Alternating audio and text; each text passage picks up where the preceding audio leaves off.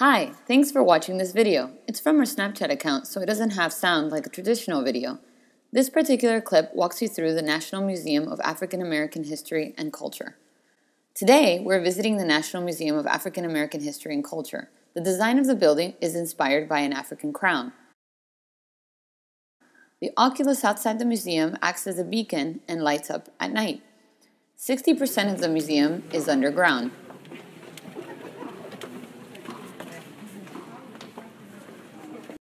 Here's the Oprah Winfrey Theater, one of the museum's theaters. Here we're at the History Gallery. The idea is that the lower in the museum you go, the further you go back in history. The museum features a segregated train in one of its exhibits. As you go down the elevator, you travel through different eras of U.S. history. Here's the Oprah Winfrey Theater. We're going in. The inside of the theater mimics the outside of the museum, just like a crown.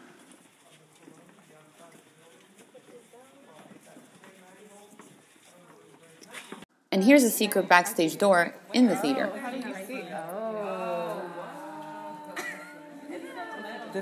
The exhibit on the civil rights movement ends with Obama's inauguration. This is President Obama's section, which includes newspaper clippings and memorabilia from the Obama years in office. Now we're in one of the biggest elevators in the Smithsonian Museum system. It's used to transport large exhibit items such as Chuck Berry's Cadillac. The Taking the Stage exhibit features all kinds of art, where a lot of musicians are featured. Throughout the museum, there are many quotes displayed. This one is from Oprah. "I want to use television to not only entertain, but to help people live better lives." Does the headdress of this statue look familiar? The design of the building is based on this African crown, which looks like a caved-in square. It symbolizes reaching the sky. This is a view of the National Mall and the Lincoln Memorial, where the March on Washington took place. So that's why this lens was so important to everybody. The building creates specific views in its facade. Here is the White House.